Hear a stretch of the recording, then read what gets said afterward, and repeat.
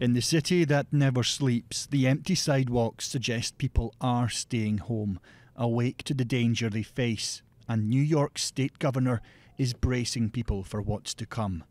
One of the forecasters said to me, we were looking at a freight train coming across the country. We're now looking at a bullet train because the numbers are going up that quickly.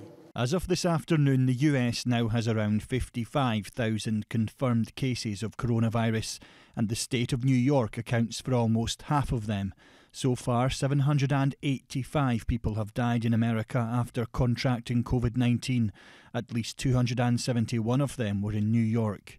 Alexander, who lives in Manhattan, had symptoms of COVID-19.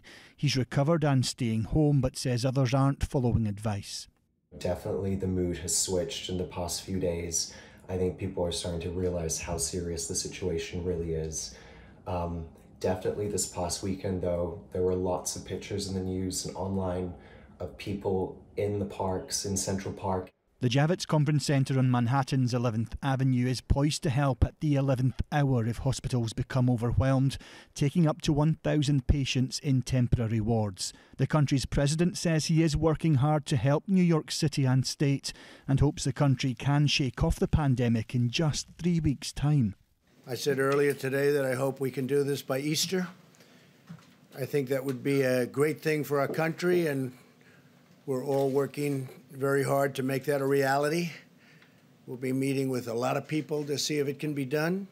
But those preparing for a surge of infections in New York State aren't optimistic, warning the area needs 30,000 ventilators to cope. The hardest hit place in the US, this Empire State is now the epicentre in America. Alan Jenkins, 5 News.